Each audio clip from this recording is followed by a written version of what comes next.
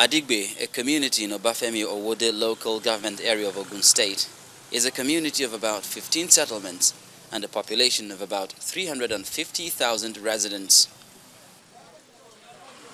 For over 10 years, residents of this community have joined the league of about 768 million people worldwide who have no access to potable water and have to contend with unhygienic water from wells and streams with their various health hazards. We are suffering. Every day you see people going all around with jerry can, bucket, looking for water. And this place is a highly densely populated area, and people are suffering. Kind of problems you can have that we've been seeing, ranging from waterborne diseases to skin infections. Just to mention a few, is a thing that our government has not been really helpful in terms of providing us with potable water, and I see no reason why it should be so. 2 years ago, this giant water tank was erected to serve the water needs of the people.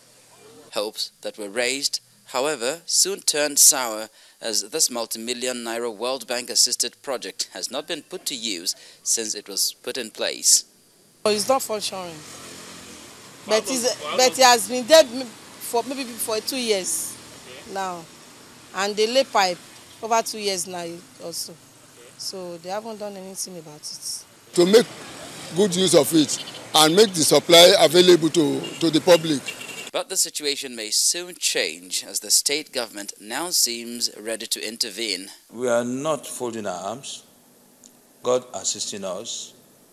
By the time that road is nearing completion now, going to Mapoli, and the two supplying lines on both sides of the road, then it behoves on us to make sure water flows through the nooks and corners of Adigbe. So, but before you know it, before the year runs out, or even very soon, water will be flowing in Adigbe. With this promise coming from government, residents of Adigbe community certainly have a lot to look forward to in terms of ending the scarcity of water. But how soon that will be is another matter.